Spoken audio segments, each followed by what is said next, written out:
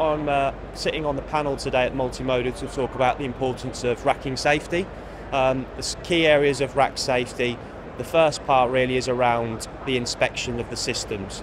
So under the PUA regulations, the provision and use of work equipment regulations, racking is subject to inspections, and it's probably a little bit more than you think. So there's daily inspections, weekly inspections, and expert inspections that should be carried out.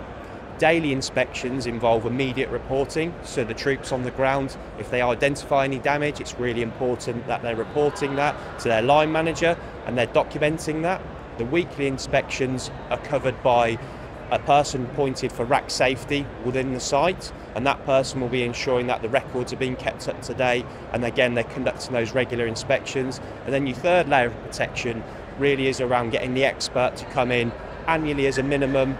Biannually, we'd probably recommend, depending on sort of the frequency of the operation. So in addition to inspections, it's really critical from the outset that the design of the systems is correct, and that really means that you need somebody to come in as a designer and look at the whole project. So racking projects are classified as construction projects. Therefore, under the CDM regulations, you should appoint somebody to head up the design, known as a principal designer, and you also need a principal contractor to deliver the project.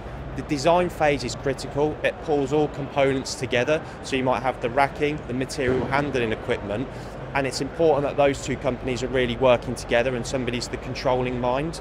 Certainly we noticed that during COVID, when businesses changed products that they were storing, clients typically start to change and alter the design of the racking solutions, and it's really critical that if you are to do that, that you check that with the original supplier of the system.